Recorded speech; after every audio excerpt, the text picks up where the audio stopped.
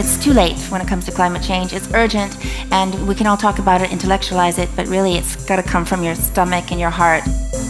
I was painfully shy. You know, I went through a lot of things in my childhood that actually really made me just so self-conscious, and I just hate this feeling. I just really wanted to just bust out.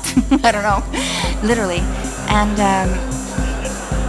I realized there's probably something more I should be sharing this attention with, something more meaningful than my boyfriends and my boobs. That's what I actually like with your activism, because you are reminding us of that. You know, you are reminding us that we have to act in any way in which we can. There won't be any sea fish by 2050, according to the scientists. We are eating microplastics. We will have something what some authors too refer today as uninhabitable Earth.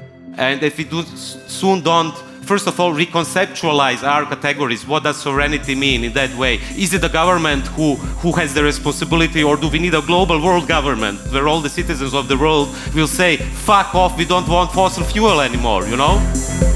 I wish I could do more. I feel responsibility. I want to do something. I'm mad as hell. I don't want to take it anymore, this whole thing. It's so crazy. It's just like we all have to be this impassioned, and we have to use whatever we have. We have to follow David Bowie and his song Heroes. Everyone can be a hero for a day.